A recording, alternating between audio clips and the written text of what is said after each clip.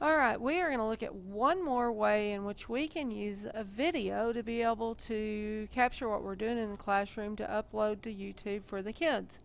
What we are going to do is we are going to use our Elmos, and we are going to be able to work on paper and then be able to see it on the computer screen so that we can capture it as a video. I am using the software that's called ImageMate that's on your computer. If it's not on your desktop, then you can always go to your Start menu down at the very bottom and hit it from there, but it's called ImageMate. Okay? In math, whenever you're working, I'm going to enlarge the screen so y'all can see it. Whenever you're working problems and you're going through your homework problems or whatever you're doing, you can actually go in and put your problems down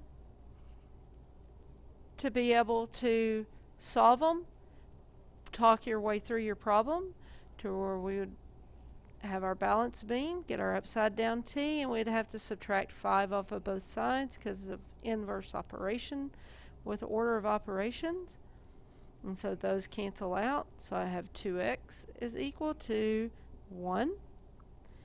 So then I would divide by 2, so x is equal to 1/2. And then I can always put that back into the equation and check my work, because I know all students check their work, and y'all know that is true if you are a math teacher, because you've told them 950,000 times to do that. So you put it over 1, so you have 1 plus 5, and yes, that does equal to 6. So therefore I know I have the correct answer.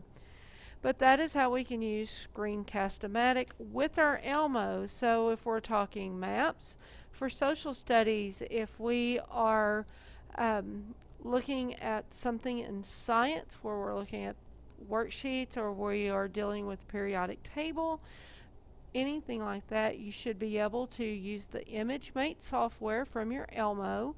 I am not sure what it is on the high school's Duquesne system, but you can do that and go from there. Y'all have a great evening.